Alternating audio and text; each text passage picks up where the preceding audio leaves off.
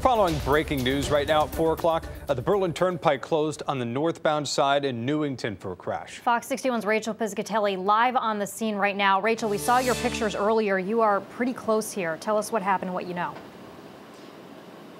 Right, Brett and Jen. So if you see here, you can we have this track accident that happened on Route 15, the Berlin Turnpike. It's actually closed on both the north and southbound side right now due to this box truck that collided with a utility pole. You can see Eversource is on scene as well as emergency crews as they work to remove the box truck and begin to work on the utility pole that is essentially snapped in half. This right across the street from Olympia Diner and the PC Richards and Son parking lot. This is where we are standing.